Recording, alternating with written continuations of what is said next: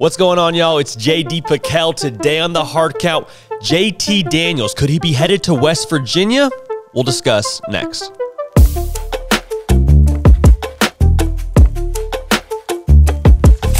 Welcome into CFB with JD, the People's Channel for every single thing that you know and love about college football. It happens on this channel, happens nearly every single day, so would encourage you to subscribe to have you along for all of the good times that will continue to roll here. Armstrong Sims, Jack McKenzie, they do the real heavy lifting and y'all drive the show. JT Daniels, former five-star that was at USC, transferred to Georgia, led them to a New Year's Six victory. He's in the portal.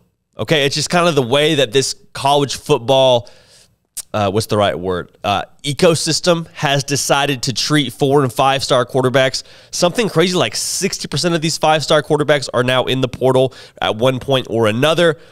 But JT Daniels is in the portal after, obviously, Georgia winning the national championship under Stetson Bennett. Looks like there may be, a quarterback they've landed on there in Athens. So the 5-star's looking for a new home.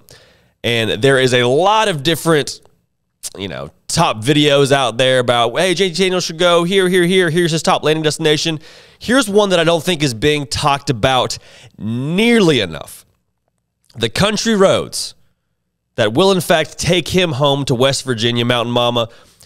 It makes all the sense in the world to me for him to go to West Virginia for a number of reasons, which we will unpack. But the first and probably the most prominent reason, his old offensive coordinator, Graham Harrell, is now the play caller in Morgantown, meaning the coach that he has, I would assume, a solid relationship with, a coach that he understands and knows how to run his system effectively. He had a pretty solid true freshman season at USC.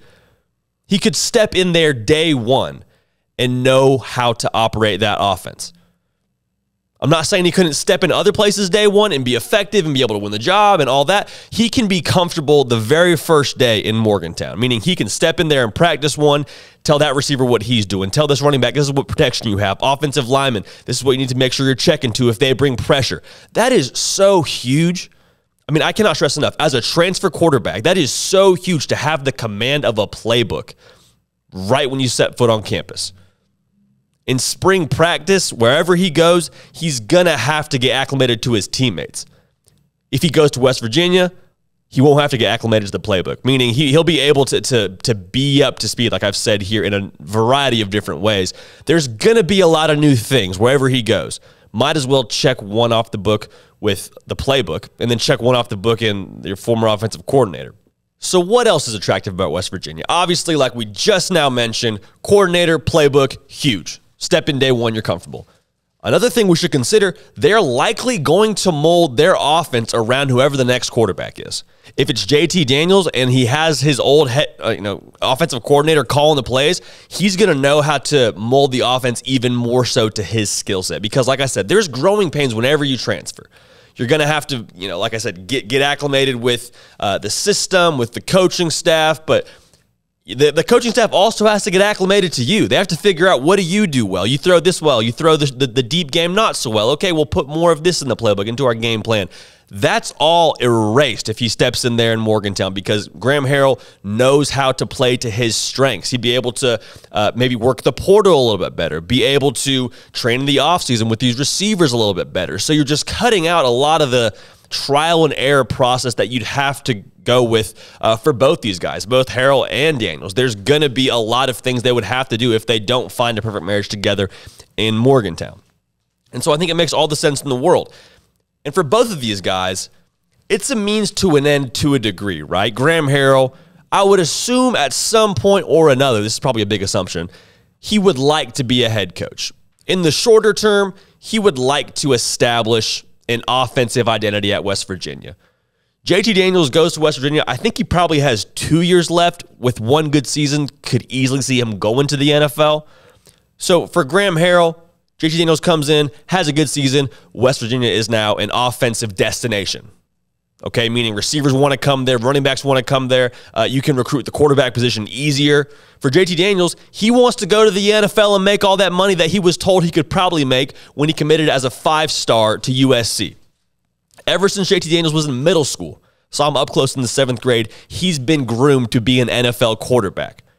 So maybe his degree says West Virginia. I'm not sure if he's actually a graduate of UGA. That's my bad on that. He's not there to play school. He's there to go and get into the NFL. And I think West Virginia with Graham Harrell gives him the best chance to do that. So it's very much a win-win for both of these parties. The very last thing that I think makes West Virginia potentially the best destination for him is that he would more or less get all of the credit if he plays to his potential and makes West Virginia a power in the Big 12. Because we've seen it, the right hire can make a big difference. The right quarterback in that conference can make a huge difference. Just ask Oklahoma how they were doing with Spencer Rattler and then how they finished with Caleb Williams. The metaphor that I see in this situation is this. If you do a group project and you have 2 kids that aren't necessarily stellar students, you're going to do the group presentation yourself, right? You're going to go up there and you're going to give the speech. You're going to go through the talking points. How much more credit do you get as the person that carries that presentation with 2 kids that aren't great students as opposed to 2 other AP students, right? Just think about that for a second. If JT Daniels goes in and blows it up in Morgantown, they're going to be pointing at JT Daniels and say, wow, that guy's an amazing quarterback. We need him on our football team. Insert NFL program here. He will be the guy that gets all the credit. And that's going to even more so up his draft stock, up his potential for being a first-round pick, which I think he already will be, but probably puts him a little bit higher in some of those mock drafts and the real draft when it's time for that to happen. If he goes to a place like Ole Miss, the system's already in place. Lane Kiffin's already got that thing humming. I know it's a new OC. He's kind of stepping into the shoes that Matt Corral had, right? Same thing goes Notre Dame. Yeah, Jack Cohn was good. Marcus Freeman and the offensive staff is already there. A lot of things are built out. They're accustomed to being successful. Ole Miss had a good offensive season a year ago. You go to West Virginia and make them a competitor, put them in some leaders in statistical categories across the country, JT Daniels is getting all of the praise and recognition and the hype and the accolades for making them such. So, in summary, it helps JT Daniels because he's comfortable day one. It helps Graham Harrell and JT Daniels because they can play to each other's strengths and take out some of the guesswork and get this thing humming sooner rather than later. And then finally, JT Daniels, if you win in West Virginia, the world is yours, and everybody in the world will know that you made West Virginia a power, and that's going to help your draft stock. That's it for us here in the Hard Count. Follow me on Twitter to stay up with everything we're doing here. Subscribe to the channel, better yet, to stay up with everything we're doing here. We're going to keep the party rolling, and we will see y'all next time.